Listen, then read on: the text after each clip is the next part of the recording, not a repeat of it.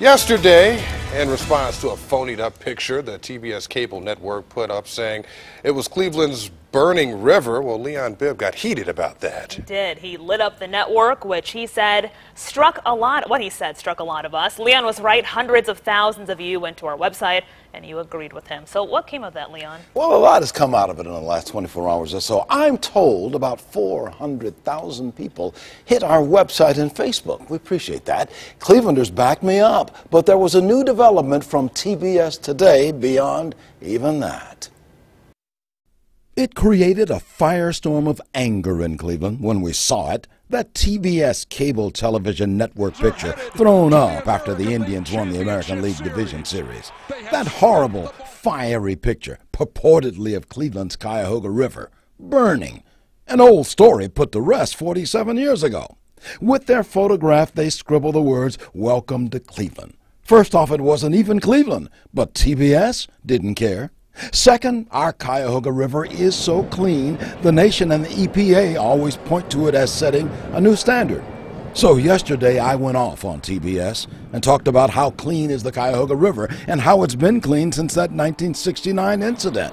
You know, we don't take kindly to people bad-mouthing Cleveland or our river. Just look at these pictures. Now that's clean river water there, brother. But then it came in an email today. An apology from TBS in my inbox this afternoon. There it was, gently worded apology. A woman named Rose at TBS, Turner Broadcasting Center, sent it. TBS said, "Cleveland is a great city and we regret the use of the image. We look forward to putting the focus back on an exciting ALCS." It was signed Turner Sports. You know, when I was a kid, Mom and Dad always told me, "Leon, apologize when you're wrong." With tears in my little boy eyes, I would say, "I'm sorry for the way I acted." Mom and Dad asked, "You feel better now, don't you?" I did.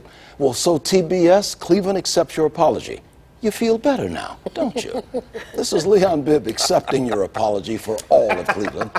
Now that you will carry the ALCS series beginning Friday, it would be nice if you said something nice about Cleveland. You know, TBS, it would be kind of like sending flowers and a gift, maybe.